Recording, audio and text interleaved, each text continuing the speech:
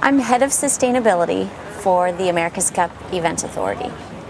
So my job is really to embed sustainability into everybody's roles, into this whole event, which is pretty complex if you think about it. Any major sporting event has a lot going on. You have a lot of partners or sponsors and vendors and temporary construction and power and food and transportation. And so looking at each one of these areas and figuring out how can we be a little more sustainable. And in general, that's a really big word, sustainability. A lot of people don't like it. It is what it is. But for us, it really means minimizing any potentially negative impacts of this event here in San Francisco, whether it's on land or in the water, and then maximizing all possible legacy benefits for the city of San Francisco and the Bay. So for example, one of the biggest impacts of a sporting event, a major sporting event, is transportation and energy, which cause emissions because many times we rely on fossil fuels to move ourselves around. So when we think about powering this event, the TV screens, the broadcasters, the lights, and so forth, the facilities, the temporary facilities, we have to think about how we're going to get the power. Here at America's Cup Park, where we're sitting now, it's a huge pier. We're right out on the water. We're very fortunate that there's power on this pier and that it comes from local San Francisco Public Utility Commission hydropower. So everything that we have is plugged into this pier and there are no generators running. That is massive for a sporting event.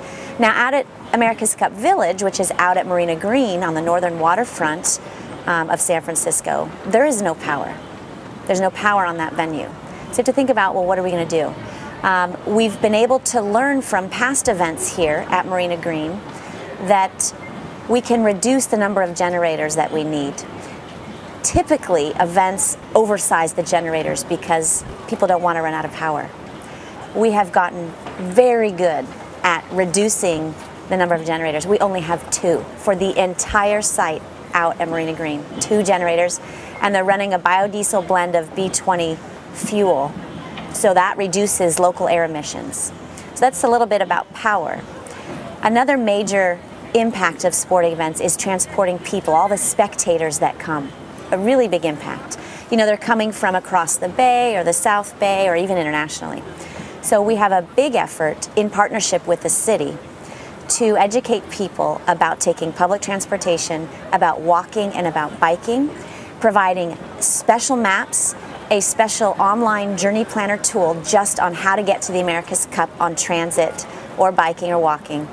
In partnership with the San Francisco Bike Coalition, we have bike valet parking at both the America's Cup Village and the America's Cup Park to really make it easy for people. A brand new bike lane went in up and down the Embarcadero, bright green, everyone loves it. It really demarks where the bikes can go, and it makes it safer for them and safer for the car traffic as well. So making things easy for people so they understand I can actually get to this venue easily and without burning fossil fuels. So I mentioned that in the host city agreement with San Francisco, it says we will be carbon neutral and zero waste.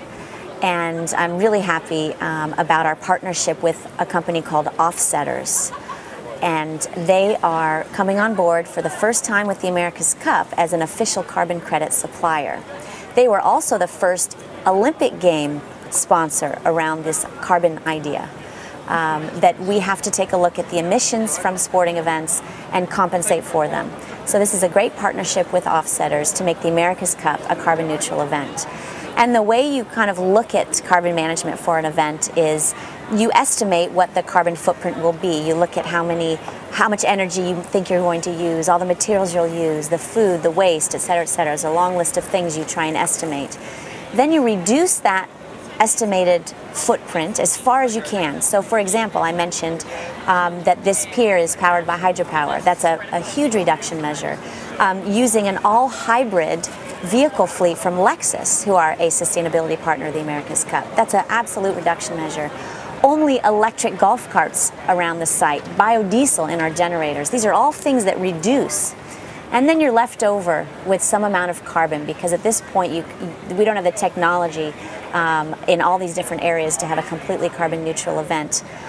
So you have to compensate for that. You know, we have helicopters that are providing amazing footage of the races. Well, there's no solar-powered helicopter yet. So you're going to have a residual amount of carbon that your event has. And then what do you do about it? You can do some local legacy projects. In London, one of the projects was to retrofit some local housing around the Olympic Park, where you can actually measure the reductions and you can have an impact. But our program, through offsetters, we're acquiring carbon credits. Now, you could just go out and get any carbon credits, which is not a bad thing. Carbon's carbon, removing it from the atmosphere is great. But we wanted something associated with sailing. At the moment, there are no carbon reduction projects in the water yet. There probably will be in the near future. So we decided to look at a project that is a forestry-based project next to the water. Because if you clear-cut a forest that's right next to the water, it will silt in the rain, it will destroy the marine habitat and all the life that lives there. So if you keep the trees standing and they're managed properly, there are international protocols around measuring the carbon that you've saved instead of cutting it down.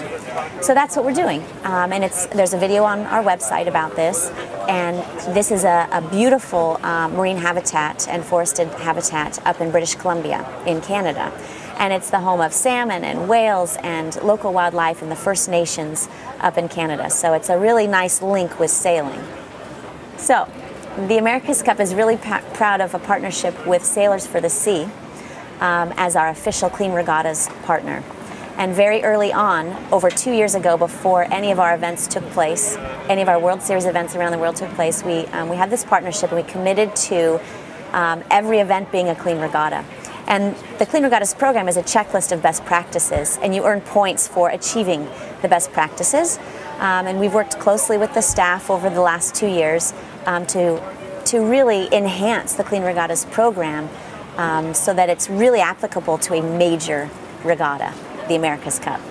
They've instituted a review board, and so I'm collecting data that will be submitted to the review board, and we'll have a final certification announced. So we're really proud of that partnership, and thank Sailors for the Sea.